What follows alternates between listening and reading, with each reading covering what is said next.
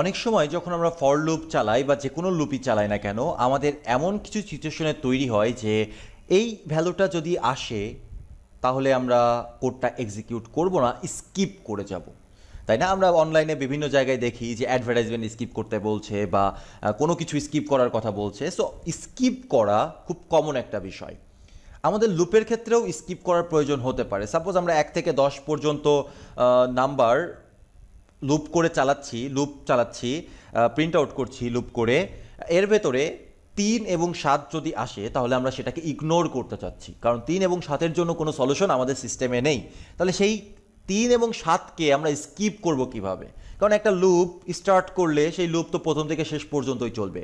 হ্যাঁ, এর মাঝখানে আমরা ব্রেক করে দিতে পারি, আমরা 3 আসার আগে ব্রেক করে দিতে পারি। তো ব্রেক করলে কি হবে?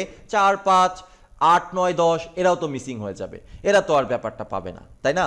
মানে এই জন্য আমরা যেন একটা লুপ চালানোর সময় কোনো কিছু স্কিপ করতে পারি, এই জন্য আমাদেরকে জাভাস্ক্রিপ্ট ডেভেলপার্সরা একটা সিস্টেম দিয়েছে, সেটার নাম হচ্ছে কন্টিনিউ স্টেটমেন্ট।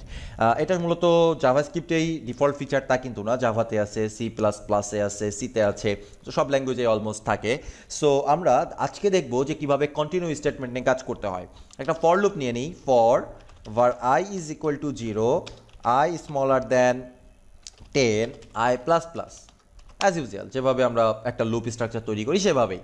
এখন আমার লজিকটা হচ্ছে, যদি আয়ের ভ্যালু 3 হয় অথবা আয়ের ভ্যালু যদি 7 হয়, তাহলে আমি এদেরকে স্কিপ করতে চাচ্ছি, বাকি সব ক্ষেত্রে সে প্রিন্ট আউট করবে। ওকে, তো if I is equal to 3, এবার আমরা লজিক্যাল অর অপারেটর ব্যবহার করব, যে কোনো একটা হলেই হবে।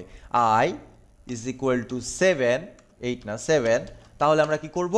আমরা জাস্ট স্কিপ করব। স্কিপ করার জন্য আমরা ব্যবহার করব কন্টিনিউ, দ্যাটস অল, আর কিছু করতে হবে না। বাকি সব ক্ষেত্রে, ইলস ক্ষেত্রে আমরা কি করব? Else console.log i।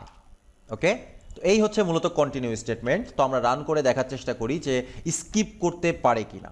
ক্লিয়ার? এটা হচ্ছে কন্টিনিউ জেস ডট।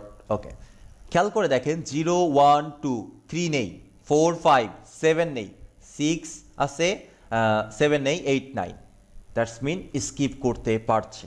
সো যদি আপনার প্রোগ্রামে কোনো একটা জায়গায়, কোনো একটা লুপের ভেতর থেকে কোনো একটা স্পেসিফিক ভ্যালুকে বা কোনো একটা স্পেসিফিক কি বলবো ইটারেশনকে করতে হয়, স্কিপ করতে হয়, তখন আপনারা কি ব্যবহার করবেন?